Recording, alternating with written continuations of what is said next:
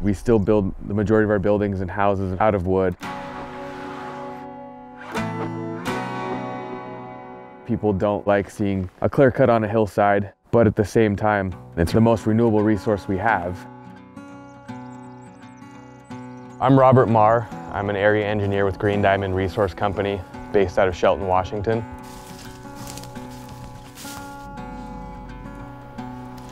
When you're extracting a resource from the environment, there's always a right way and a wrong way to do that. It's about finding the way to have the least amount of impact on the environment. Standing in the middle of this third growth forest, the next generation will be able to harvest on this exact same site. When these trees are logged, it'll be the third time it's been logged. You can see your first generation old growth stumps out here. We got 12 guys out here. They plant about anywhere from 1,000 to 1,300 a man. That's a lot. 1.4 million trees this season.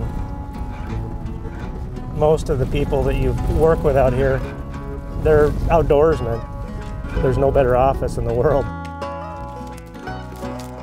Our buffers for our streams are designed to provide both terrestrial wildlife habitat and corridors between different ages and stands of timber, but also protect the streams that fish and amphibians and reptiles live in. The Wynoochee River Valley was formed by glaciers carving it out based on the overall lithology of the area. We have certain areas of occupied habitat that we do not harvest. Every year, our biology staff does monitoring basically to determine if our riparian strategies are functioning the way we originally intended. In the late 1800s, early 1900s, the founder of the company, Saul Simpson, actually purchased a lot of cutover land, pretty much no value to anyone else, but he saw the long-term potential of letting the trees grow back. We've been around for now 130 years. This area is one of the greatest timber growing regions in the world.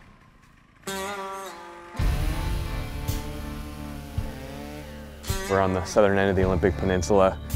There are days when it's just, 36 degrees, pouring down rain. By the end of the day, it's nice to just get back to the truck and then crank the heat. Everybody you work with out here cares. I mean, loggers, reforestation, the road engineers, the road construction. It's nice to work with people that actually care about what they do and believe in what they do.